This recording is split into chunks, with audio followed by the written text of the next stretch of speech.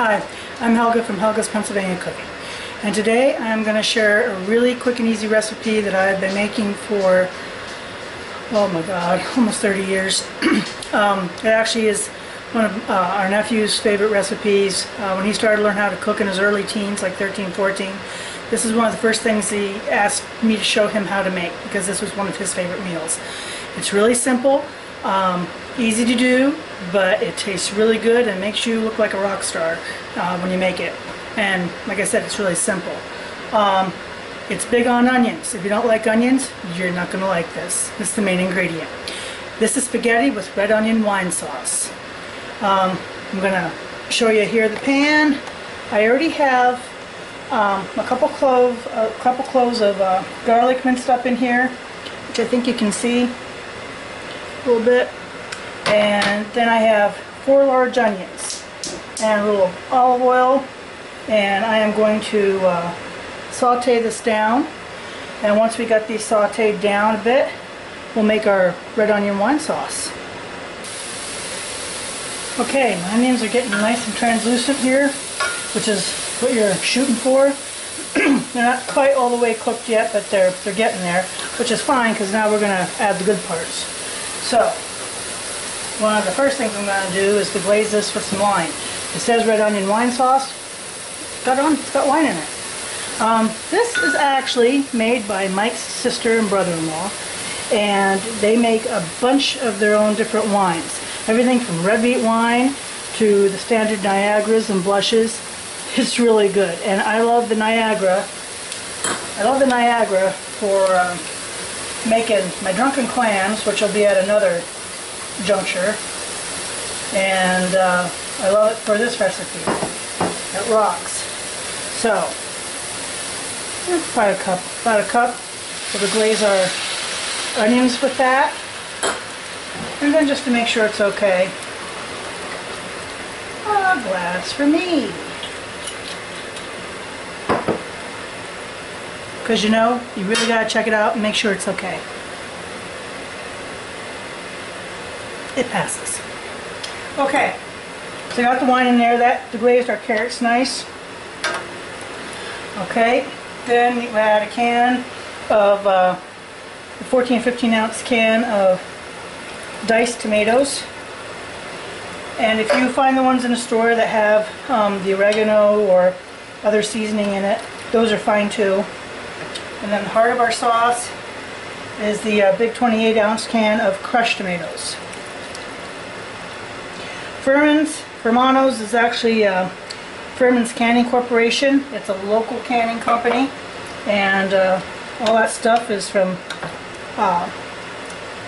produce grown around here. So these are all local tomatoes here. And then I add some parsley, and my fresh parsley bit the dust outside. I guess it got too hot, and I wasn't around to water it. So throw some parsley in, and also this is some Italian seasoning. You use just oregano. This has garlic, thyme, oregano, and basil. And I like throwing some of this in. I'll give approximate measurements down in my description below with the recipe. The biggest challenge in doing these videos for me with the cooking part has been the fact that I don't properly measure things. I know how I've made it for all these years, and I just do. So I've had to kind of eyeball it and then go back and put it in measuring things so that I can figure out to tell you about how much it makes. Oh man, that smells good. If you could smell this, you would just die. I'm going to let this simmer off. Oh, and I forgot one other thing. I put half a lemon in for juice. So, squeeze that in.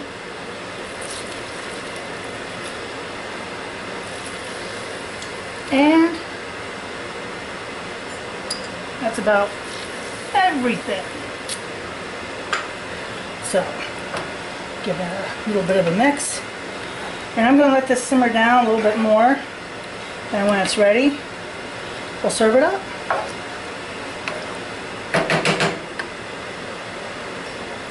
Okay, this is simmered down about another 5 minutes. You can get a good look here of what this looks like, what the onions look like, the sauce.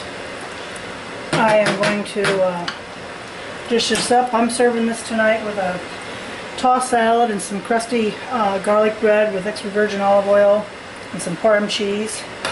So slide this across the top. Oh man, look at that. Like I said, if you don't like onions, this is not the dish for you. If you do like onions, you will love this. So let me grab a fork. And there it is. This is what it looks like. I think you can see that okay. And it's such a simple thing to make. Like I said, it's quick. The whole thing, it takes longer to do your pasta and cook your pasta than it does to make this, to make the sauce to go over it. And it actually is very good if you let it sit a night and let the flavor sink in. It's really good the next day. Come here.